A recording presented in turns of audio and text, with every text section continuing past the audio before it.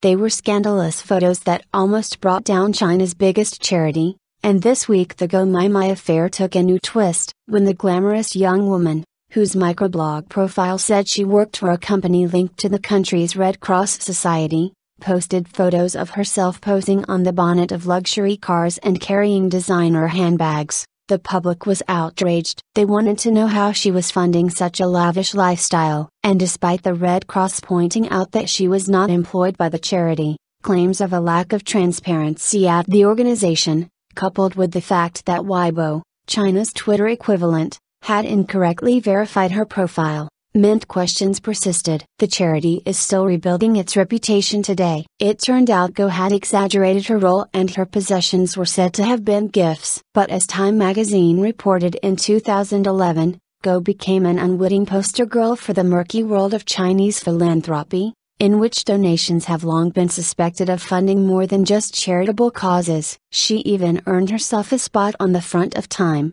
except the cover doing the rounds turned out to be faked. This week, amid a Chinese government crackdown on rumor mongers, Beijing police arrested 2 men from a PR company they allege exploited the scandal, along with a host of other examples of spreading false information, reports news agencies Xinhua. They're alleged to have made up information to influence opinion online, including false rumors that civil servants were obliged to donate to the Red Cross, reports Xinhua. Commenting after the arrests, the Beijing Times said, "The fabrication and spread of rumors and other criminal activities are currently running amok on the internet. However, the government action has also provoked concerns over free speech." Hong Kong's South China Morning Post noted the unusual publicity surrounding the arrest and argued the arrests might coincide with a concerted government campaign to discredit outspoken liberals and crack down on dissent.